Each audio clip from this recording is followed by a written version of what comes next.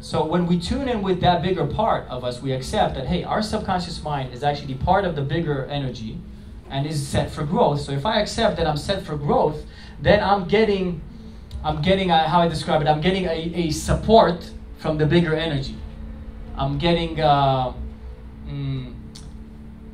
support of the bigger side of me, the bigger part of me, and I'm getting the support of what this bigger side is connected to. So I'm tuning into what I'm here for, which is to grow, find my purpose, and contribute.